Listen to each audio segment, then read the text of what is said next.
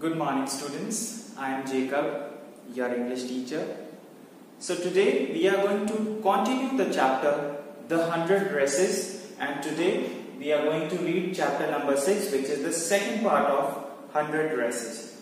So in part 1 we read that Wanda, Peggy and Maddie were classmates, and Peggy and Maddie used to tease, make fun of Wanda. So Wanda Petronsky was a poor and was a quiet girl and belonged to Booking Heights. So she was very quiet, not talkative, and she did not have any friends.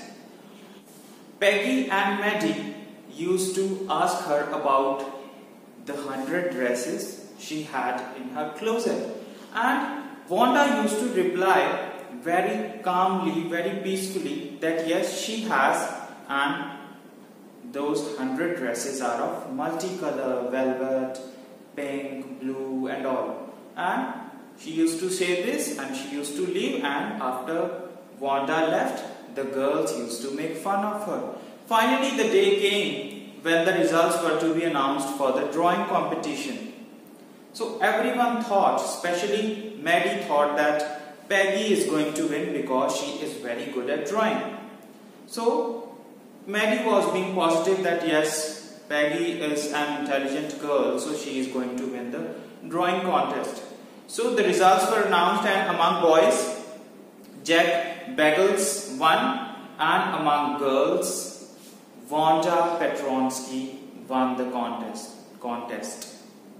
Everyone was surprised, and when the drawings of Wanda Petronsky were displayed in the room, everyone was like amazed because the drawings were magnificent, and all the 100 dresses that she mentioned whenever she was asked that how many dresses she owns. So all the dresses that she mentioned, all were there in the drawings that she has or she had drawn.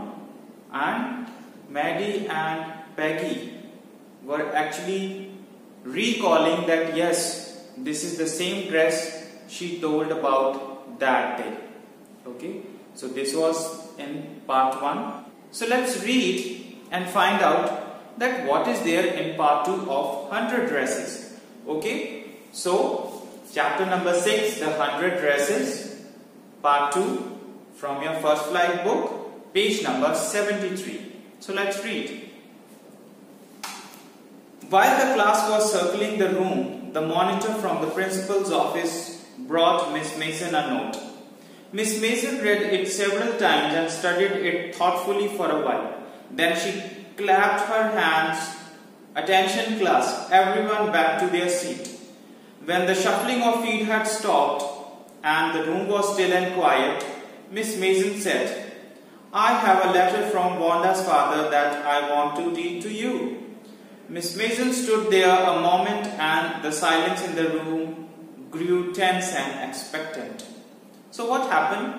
In part 1, we read that Miss Mason asked the students to take a look on all the paintings and drawings that were lying in the room. So everyone was moving here and there. In part 2, how the day starts? It says that Miss Mason claps her hands and asks everyone to pay attention to whatever she was saying, and she said that I have something to read, so kindly settle down quietly. So everyone settled quietly, and they were expecting Miss Mason to read something interesting. Miss Mason stood there for a moment. The teacher adjusted her glasses slowly and deliberately. Her manner indicated that what was coming. This letter from Wanda's father was a matter of great importance. Everybody listened closely as Miss Mason read the brief note. Dear teacher, my Wanda will not come to your school anymore. Jake also. Now we move away to big city. No more holler Polak. No more ask why funny name. Plenty of funny names in the big city. Yours truly, Jan Petronsky. Before reading the letter, her body language, her manner indicated like she was adjusting her glass.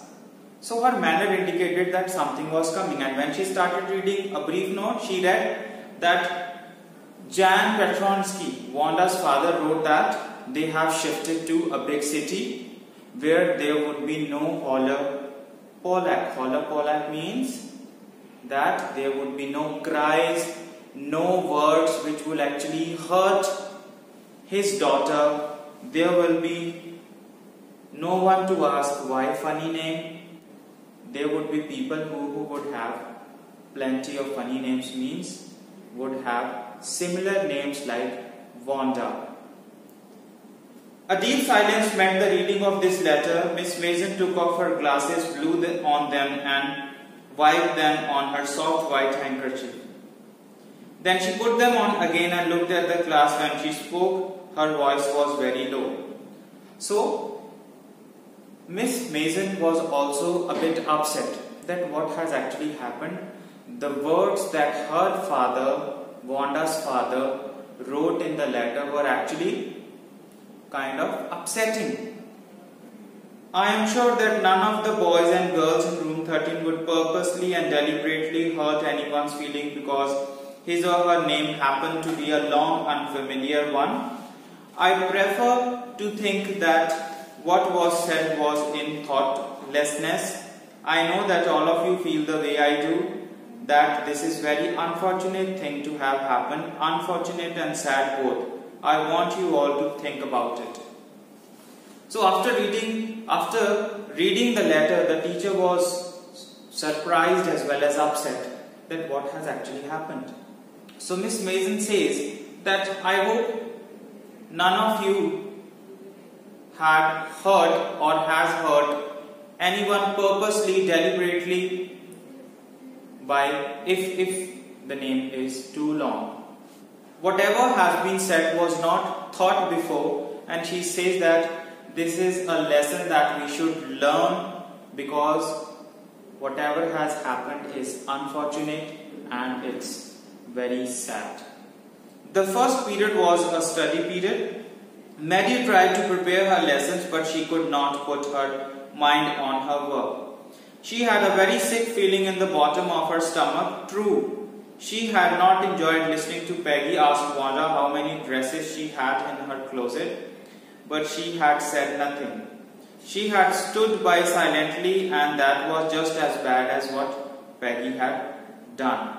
Deep inside her heart, she was feeling bad for Wanda, that Peggy used to make fun of Wanda and I used to stood by Peggy's side and I did not say a single word when Peggy used to make fun of Wanda. So now she was feeling bad after Wanda left.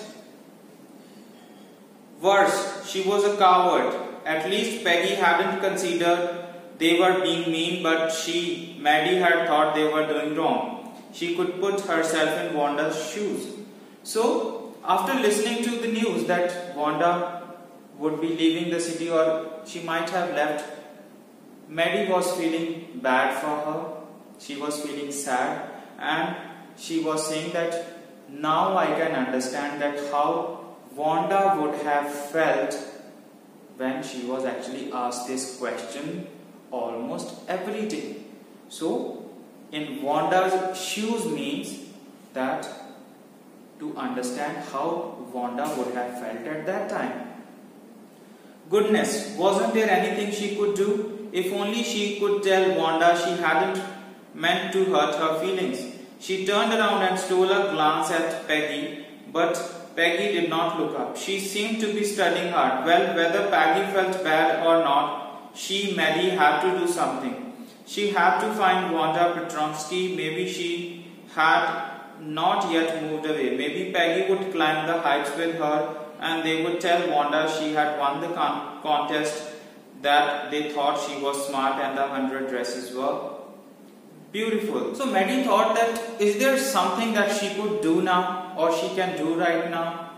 So she thought that they would actually go to Wanda.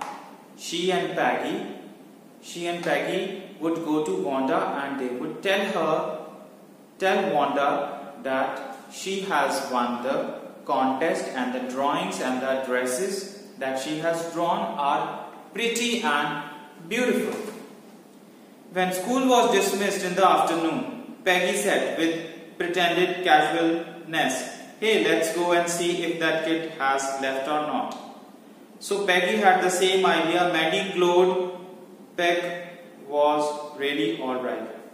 So what happened? Peggy also had the same thought in her mind that let's go and find out whether Wanda is there or has she left the city. So Maddie glowed. Glowed means she was hopeful now that yes, she would go and find Wanda. The two girls hurried out of the building up the street towards Bugin Heights, the part of town that wore such a forbidding air on this kind of November afternoon, drizzly, damp, and so now the description of Bugin Heights is given that it had a forbidding air, means a foul smell, bad smell, and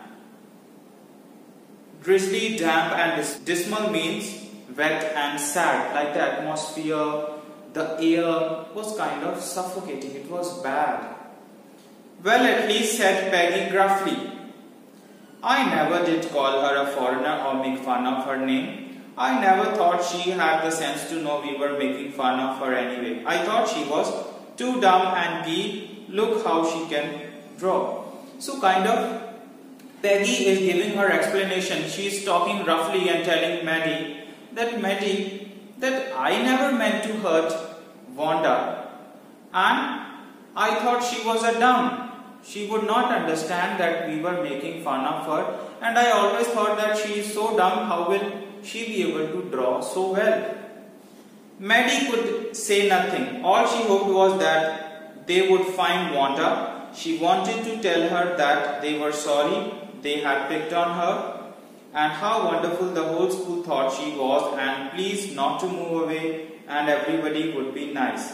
She and Peggy would fight anybody who was not nice. So they were so sad after Miss Mason read the letter. So they thought that they would go and tell Wanda that please don't go, stay here. We would actually take care if somebody would tease her or make fun of her. And Peggy and Maddie would be the ones who would fight for her. And also they would actually feel sorry that they picked on Wanda. Picked on Wanda means they treated her badly or they made fun of her. The two girls hurried on. They hoped to get to the top of the hill before dark. I think that's where the Petronskis live, said Maddie, pointing to a little white house. Wisps of old grass stuck up here and there along the pathway like thin kittens. So again, Petronski's White House is being described. So wisps means pieces. The pieces of old grass were stuck there and pathway were little kittens. Okay, so the scene is being described that what was around the house. The house and its sparse little yard looked shabby but clean. It was dirty but still it looked clean. It reminded Maddie of Wanda's one dress, her faded blue cotton dress, shabby but clean.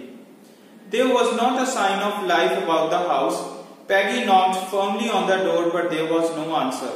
She and Maddie went around to the backyard and knocked there. Still, there was no answer.